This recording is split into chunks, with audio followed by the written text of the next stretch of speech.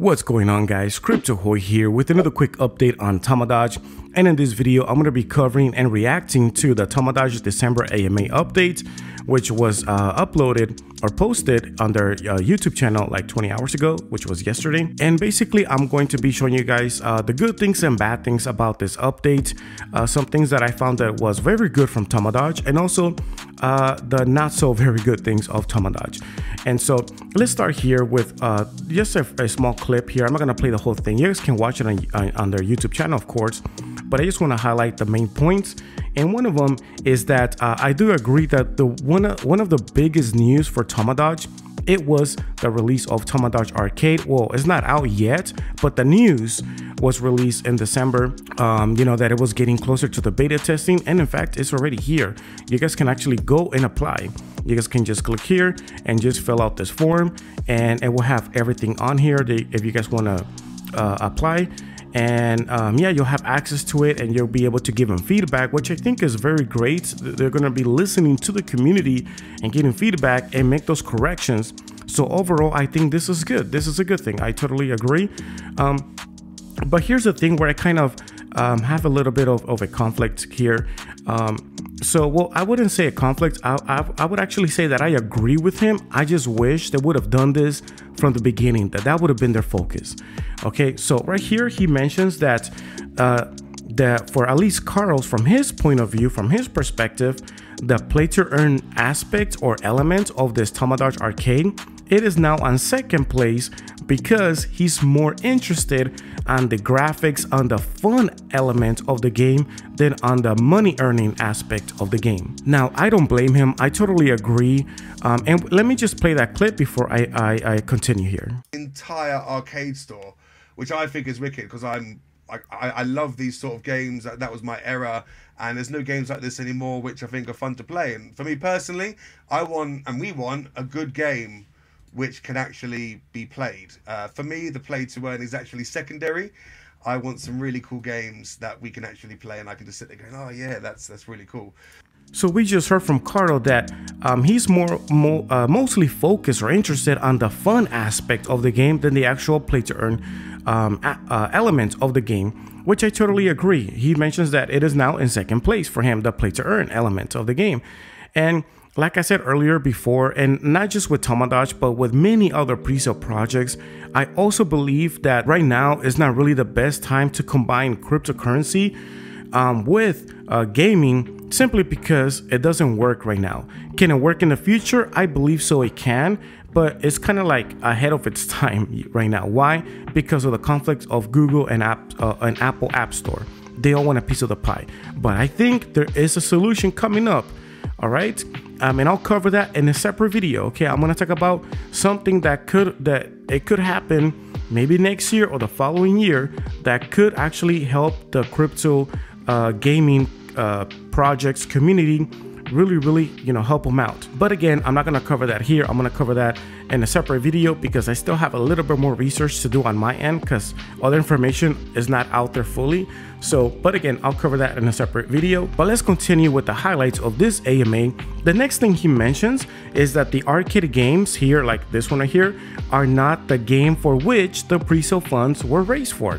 And you know, it's pretty much true, it's obvious. Because the main game is going to have better graphics, it's going to be a little bit more complex, and that's pretty much what he wanted to make people aware of, because people are, you know, some investors might get confused and thinking, wait a minute, all the money from the presale went for this 2D game? No, the funds from the presale is actually going towards the big main game, because remember, in the white paper and even in the website, they do make it distinguish between their main game and their arcade game. So we have here the arcade game, and we also have the Tamaverse, okay, which is going to be their main game. And that one is going to be a play to earn, but they also made this Tamadoge Arcade game a play to earn. And the good thing that I also agree with Carl is that, you know, having the fun aspect of the game is super important. And when you add the play to earn element to it, it kind of overrides the fun aspect of it. But if you make it optional, let's say that if you want to have those, not just investors, but just consumers, regular people that they don't care about their making money. All they want is just to have fun. Maybe they're commuting in the bus. Maybe they're, you know, just traveling. They're, you know, on Uber or whatever. Maybe they're on their break at work, and they just want to have, you know, like some fun pastime, just, you know, to kill some time. Well, you could do it with a game, right? That's what most of these apps on the phones are really good for. And the earning money part is just secondary. And I already made a video about this, that I think that was a great move, and they're gonna be putting advertisements on these games. Many people don't like them, but it doesn't stop them from continuing playing the games, and they can generate revenue and keep the game up afloat instead of just depending on those NFTs and Tamadoge tokens to play. I think doing it with ads makes it a little bit more sustainable compared to no ads, and forcing the players, they pretty much have no option. You have to buy an NFT. You have to put tokens if you want to play. I think that's a really more strict way of trying to make the game popular, when if you offer a free version of it and kind of entice them to, you know, spend, I think that's a better approach. And in fact, I mean, we've seen this with a lot of games. They let you play for free, but you might get stuck in a level, and if you really like the game, you're gonna be spending maybe $1, $2, and that can easily increase to $5, $10, and, you know, $100. It's all about breaking the ice. So there's a little bit of game, all right, for you guys there. But anyways, let's continue here. He also mentions here that the arcade game is extra. So pretty much saying that this Tamadoge arcade game, it was like just an extra, you know, part while they're working on the main game. So let's listen to that clip here real quick. It's quite nice. So first thing with that as well, big reminder, these arcade games are not the arcade games which we raised the money for, right? This is absolutely extra, and this is why we decided to try do the whole Tamaverse idea. So there you go, like I mentioned before, okay? So he mentions that the money that was raised for the pre-sale, it wasn't for this arcade games. It was raised, or those funds are gonna be used for the main game. That's actually what they're working on right now. And this arcade game is just extra. So if I were to put this in a nutshell, pretty much this arcade game, the Tamadoge arcade game, is the appetizer, and then the main course is going to be the main game, which is a play to earn with better graphics. It's not going to be like 2D. So that's pretty much what is happening here. Another analogy is kind of like in a boxing match or UFC match, you have the main event, which happens towards the end, but prior to that you have smaller events, okay? You have smaller things that happens before the big one, the main one, which is the reason why everyone is there in the first place. Hopefully this analogy is able to help you kind of understand what their tactic and strategy is with Tamadoge right now, and I honestly don't think it's a bad idea. This way, what's going to happen is that people are not going to complain. They're not going to say, oh, Tamadoge never fulfilled anything, they never did anything. No, they are. They're giving you something, a game, kind of like an appetizer game, while they're working on the main one. And that way, they're also going to be able to get some feedback from right here, because you can also apply for the beta testing. This way, they're going to be getting ideas to prepare for the next game and apply them over there as well. So I believe at the end, it's like a win-win for both, for devs and consumers or investors. And hopefully this can grow and actually be very successful. But now let's move on to the next thing, which is the merch. Now, regarding the merch store, there's really nothing new in the merch store, but I do want to kind of point out something which I think, again, is a positive thing for Tamadoge. So right here, he mentions that when you buy, okay, when you go here to their website, which by the way, you just go to their website and you click on merch up here and it'll take you to the merch store. Whenever you're going to be making a purchase, let's say if I click, let's say this one right here, and you just choose your color, your size, and your color, and you add to the cart. When you're actually going to pay, although you see this, the currency, which is fiat 59 with 40 cents, or let's say $60, or whatever the price is, when you actually are going to check out, you're not going to pay in dollars or euros or pounds or anything like that. You know, you're actually going to be paying with cryptocurrency, and that's for everything. That's for, you know, the shipping, you know, subtotal, the taxes, or anything. Everything that you're going to be paying for is going to be in cryptocurrency. And now, after you fill out everything here, it's going to ask you to connect your wallet.